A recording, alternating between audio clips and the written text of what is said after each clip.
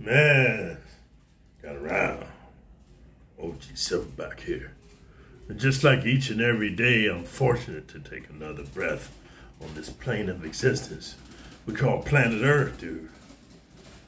I'm going to share with you guys some stories of victory and glory.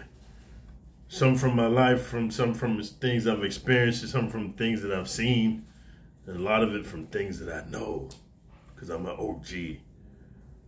Stories of victory and glory, the victory that you found my channel, and you're going to learn about beast mode law and what it's all about, because it's a certain mentality that changes your paradigm and opens you up to masculinity, dude. And the glory, when you study my channel so much, because there's some heavy stuff in the comments, dude, there's some deep stuff in the description. I put a lot of knowledge into the description. If you do a play all my videos, you see I recommend books and movies and mindsets and websites, dude. So you can understand beast mode law and inculcate it to such a degree it becomes part of you, and it's your law, because this is not OG's law, this is beast mode law. Because once you understand it and make it your own, you'll be willing to stand and fight and die and give your very last breath, because you believe so deeply in it that you're willing to defend it with your very life. So without further ado, guys, I want to get into the topic of today's video, which is, in maximum security prison, you must stop, watch, listen, and learn to see who was on the DL, a Sodomite, demonic booty warrior, a booty bandit. This is going to be life-changing, dude, because, see, there's a thing on the street that's like, oh, you can't judge a book by its cover. In prison, it goes way deeper than that, man. Some books have fake covers on them, dude. Some books, man, you know, it looks like it's gold, but it's actually a bunch of shiza, dude. So you got to read a few chapters to really know what's going on. So I want to get into this video because it shouldn't be that long, because here's the whole thing. When you're in maximum security prison, let me go down the list here. First of all, man, you must stop this wazzy, woo-woo, slap rock, oh, woe is me, victim mentality. Okay, dude, I don't know your situation.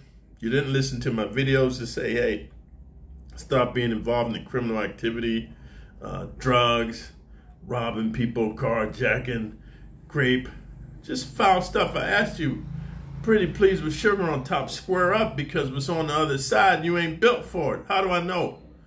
If you built for it, you'd be like some of these career criminals that grew up from YA and they still in and out. It's like a second home to them, dude. They're institutionalized. That's how you know if you're built for this life or if you're not. I'm not institutionalized. And the hells and the horrors that I experienced, man, you know, Almighty God touched my spirit to say, hey, be a messenger for me so that you shall save these young boys from being smitten down by the Sodomites when they go up in there. Because everybody, man, it's like Hansel and Gretel, dude. Everybody comes off like they nice and they looking out for you. Nobody gives a frick about you, dude.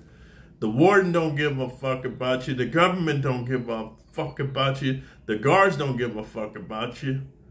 The medical staff don't give a fuck about you. The social workers don't give a fuck about you.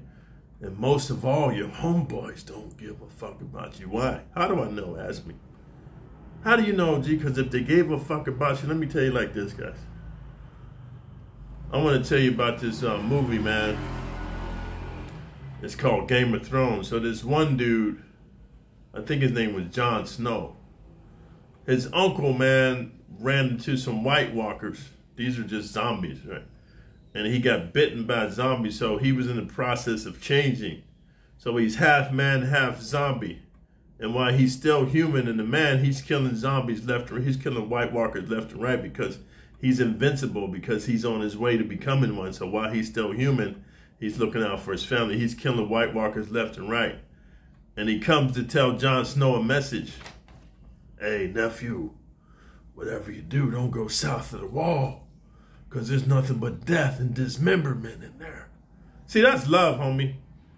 We can't control the hand that we've been dealt. We control how we play the hand. So let's say you was born in the hood or the barrio or a trailer park in an impoverished area or a poor situation. I understand. I come from that environment. But for you to perpetuate it onto the younger generation, to help them become drug dealers and pimps and players and hustlers and jackers and dope dealers, man. Come on, man. That's bad karma, baby. So that's all I'm saying, guys. You have to stop being a victim and understand that however you got there, you got to sit down. This is why I like solitary confinement. And those of you who make your little funky little comment, oh, you did most of your time in PC. Let me tell you something, dude. If you did most of your time in PC, there's paperwork on you, dude. So why don't you dox me if you got so much information? You a silly, soft motherfucker. I was in the SHU. Yeah. Security housing unit. I was a threat to the staff. I was a threat to inmates, dude. PC is a whole different area of the fucking prison, man. So shut the fuck up. You might learn something, you soft panty waist cell soldier. So first one thing you want to do, like I said, man, is you want to go to solitary confinement for breaking a dude off. The first opportunity somebody says something to you that don't sit well, like goes against your masculinity, dude's hitting on you or sex playing you or standing too close to you, dude, or looking too deep in your eyes, man, or touch you inappropriately. Break them off, man. And I'm going to make a video on how the right way to do it, because most of the stuff happens in the chow hall. I'm just going to be honest with you. Most of it happens in the chow hall. The second place it happens is the yard, and the third place is the day room. Now, when you get to the work situation, you really fuck. But I'm talking about when you first hit the pen. The first time they check you, they try to take your food. So I'm going to tell you what, I'm going to make a video on that. So the whole thing, once you get to the solitary confinement, stop and understand, how did you get yourself in that situation? So now that you understand how you got yourself in that situation, you want to say to yourself, how do I get myself out of that situation? And here's the answer, guys. You want to become aware of your surroundings, aware of your friends, aware of your enemies, aware of your allies, aware of the whole situation. That's why I said in this video, you must stop and watch. The second thing you have to do when you're put back in general population, if you follow what I told you, don't listen to these cell soldier soy boys. Once you break a dude off, let me tell you my story, guys. I've been to 7 different prisons, and I only had to break a dude off once. And no matter what these guys come in the comments talking about, oh, the gangs don't play that, and they would put hits out on you. And man, let me tell you something. Let me tell you a true story, guys. Gang members aren't fearless like me. And gang members fear me more than they fear the shot caller. Why? Here's why. And I'm going to be honest with you. I'm going to be transparent. You OGs back me up. When you're in prison, you need all your faculties, dude. You need your health, your strength, your mentality, dude, your cardio, your ability to ambulate. You need all your teeth so you can eat. You want to be healthy, because prison's not an environment when you want to be sick.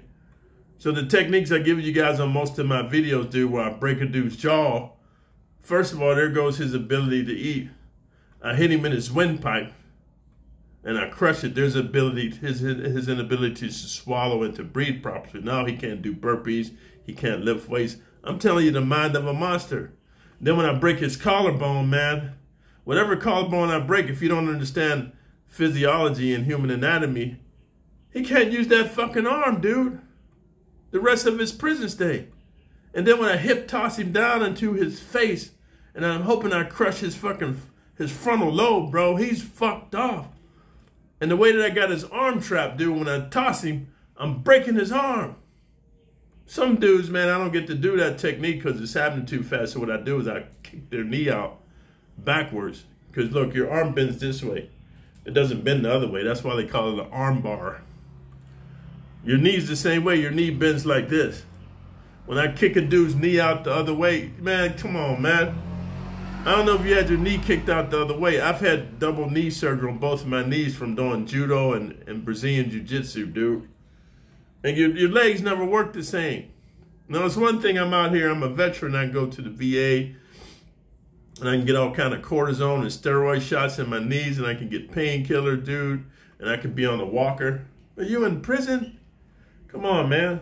So dudes don't want to be broke up, so when the shot caller be like, hey, man, that 4G broke off Killer Crip, low, whoop-de-whoop. And who's the torpedoes? You youngsters go over there and handle, dude, or we're going to handle you. And the youngsters look at the shot caller, and then they look at me, and they look at what I did to Killer Low, whoop-de-whoop, whip-de-whap, and he's fucked off. They rather PC up. Why? Because now when you PC up, you can do the rest of your term in the protective custody. And then when you get out, you can go on the witness protection program and you can decommission from the gangs, bro. And you guys making your comment, don't listen to me because I'm a decommissioned dropper. I was never a gang member. That's how I can tell. You was a baby boy living in your mama's basement, you weed smoking, sherm inhaling motherfucker. You dumb as fuck. If you listen to my channel, I've never been a gang member. I don't believe in nobody's telling me what to do. Except maybe the government and the police, because I value my freedom. But a fucking gang member, a soft motherfucker, man, get the fuck out of here. You're going to have to kill me, bro, and you don't have what it takes. Even if you got a strap and I got a strap, my man, we can both meet Jesus together because you're a coward. You soft motherfucker. So that's the next thing, dude. You must watch. You must watch and see who's your friends, who's your foes, and who's your allies. Here's the next one, guys.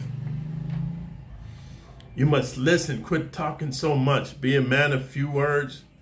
Be a stoic. And this is what's great about the shoe. Let me help you youngsters out.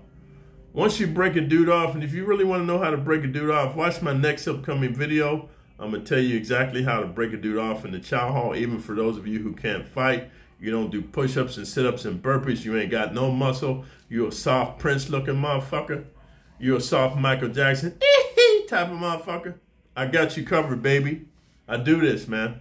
When I teach martial arts to most people, yeah, I have taught martial arts to military savages, to warriors and genetically gifted specimens. But I also teach martial arts to women and small dudes, man. Most of my clients are small businessmen who are rich, and they don't want to work out. They just want to know how to fight deadly. They come to me because I teach them how to fight fast and fight deadly. So stay tuned for my next video. So after you watch and see who your friend, your foe, your allies are, you want to be a man of few words. And here's what I want to tell you what's great about going to shoe, man. If you want to watch this movie about how the shoe affects you, watch this movie called Hurricane. And there's also a movie called Undisputed with Ving Rhames and Wesley Snipes. Hurricane is with Denzel Washington. Hey, man, the shoe, it fucks you up. The shoe broke me down and built me up so many times. That's why you guys talk about I'm a J-Cat. Yeah, you're right. I am a J-Cat. I'm fucked up. I'm fucked off. But, hey, I accept my fate because it's part of my personality quirk. That's what makes me eccentric. But here's what I want to tell you youngsters what's great about going to shoe. Once you go to the shoe, everybody in prison know you went to the shoe and you handle your business. You a dirty fighter. You a low-down dirty Vato Holmes. You a low-down dirty dude. You fight dirty. You snatching nuts, bro. You poking eyeballs out with sparks. You just a dirty fighter. Ain't no Queensberry roll. Pull up your dukes, man. We're going to square off. No, you fighting dirty like OG Silverback. You a savage. You a down low scum of the earth fighting dude, man. Bottom feeder.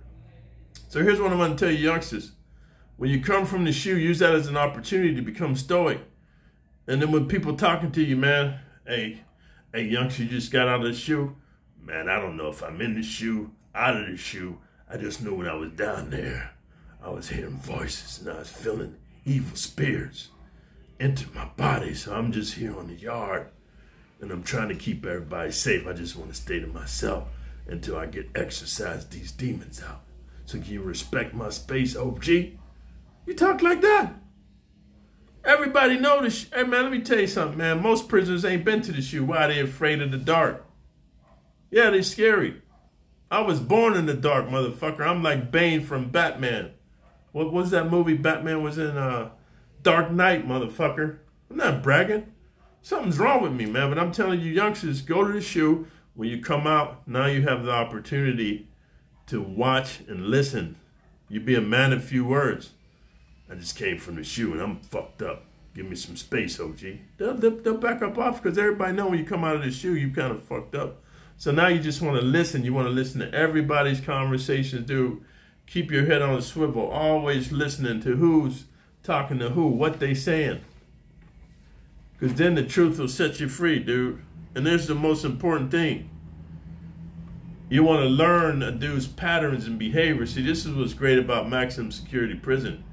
You become a student of human behavior. Why? You're like in a fishbowl. Everybody in prison is looking to have a program, dude. This is another reason why people don't want to go to the shoe. It fucks off your program.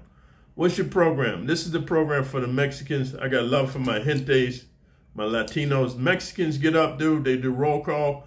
They do like 5,000 burpees, 5,000 push-ups, sit-ups, jumping jacks. Then they play handball homes.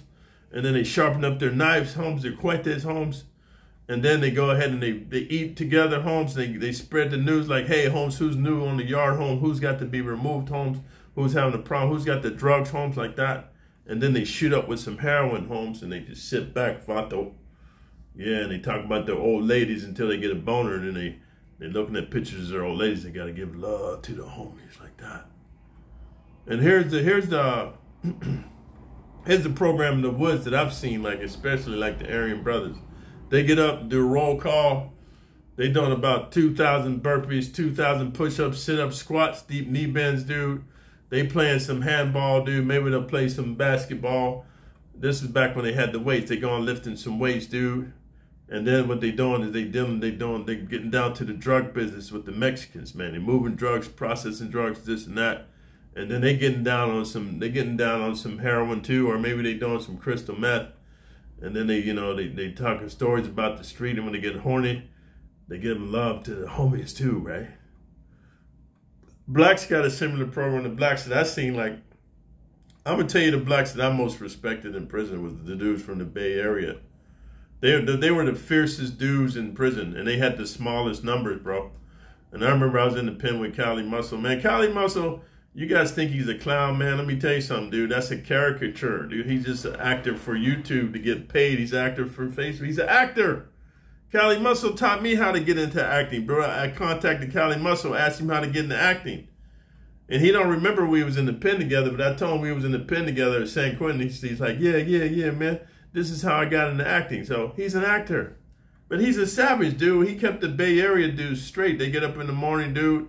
They do their runs around the yard like they would run for cardio, do their push-ups, sit-ups, burpees, body weight. That's where the bar stars comes from prison. That's where it all started from, all the human body flags and dips and sideways dips and all this stuff, and pull-ups, weird pull-ups, muscle-ups. That all comes from prison.